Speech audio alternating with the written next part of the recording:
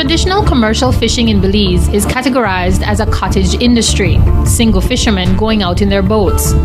Today, fishing is one of Belize's largest employers. Approximately 3,000 commercially licensed fishers are trolling Belizean waters. Belizean fishers have extracted thousands of tons of lobster, conch, and finfish from our territorial waters.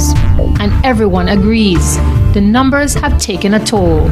The greatest challenge that we face is overfishing in our seas.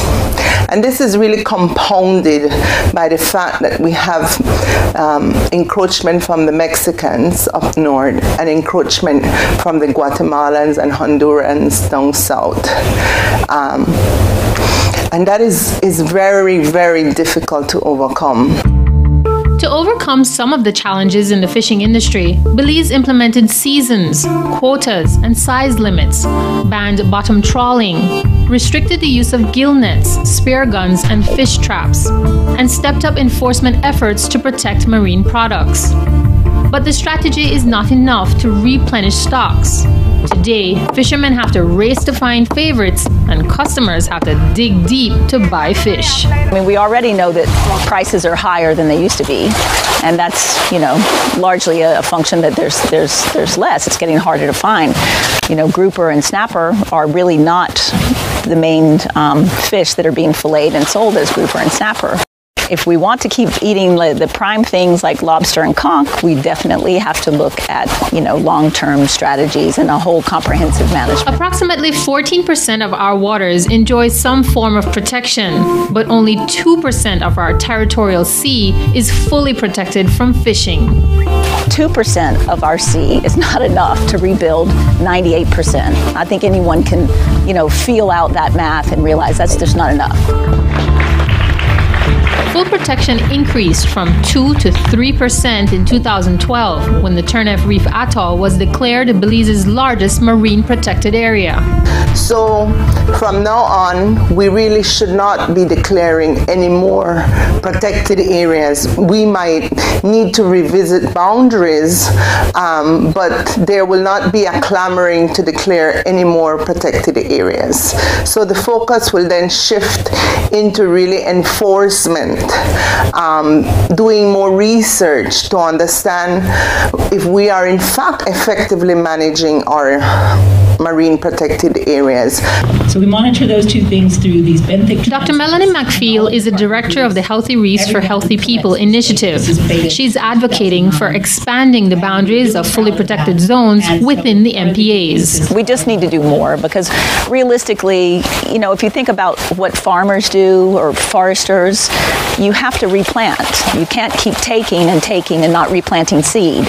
We've always assumed the ocean was unending and you couldn't take everything from the ocean because there was so much of it. And that's not true.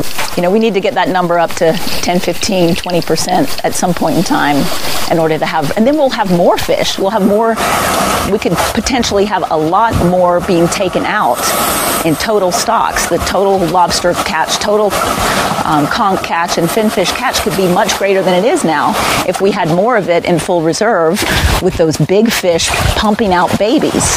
That's what we need.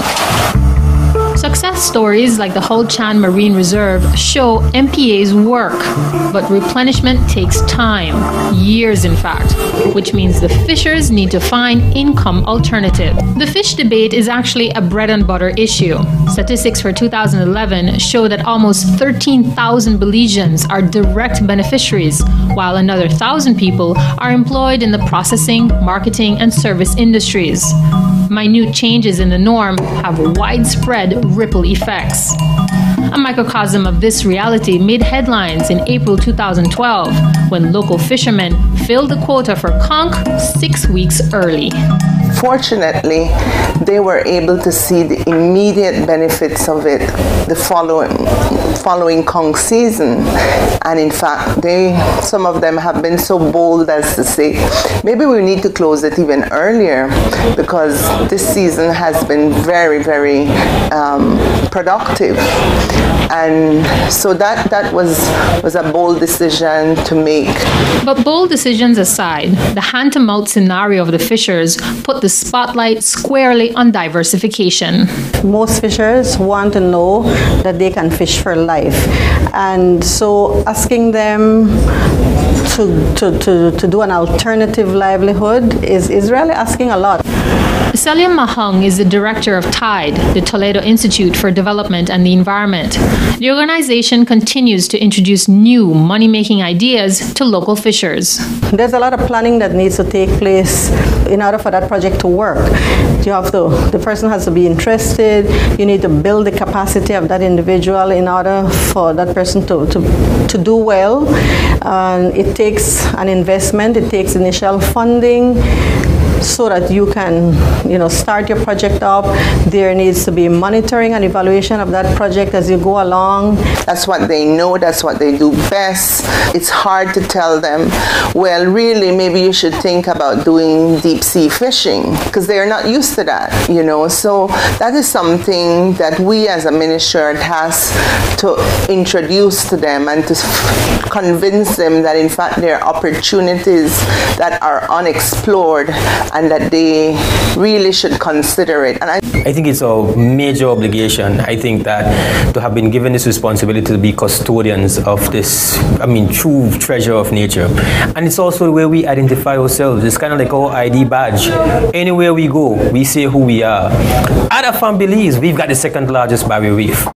Consumers need to realize the impact they're having on the fishing industry. We wouldn't buy a small egg. You complain about the small egg when you go to the grocery store. Don't buy undersized seafood, because in the longer run you'll end up without.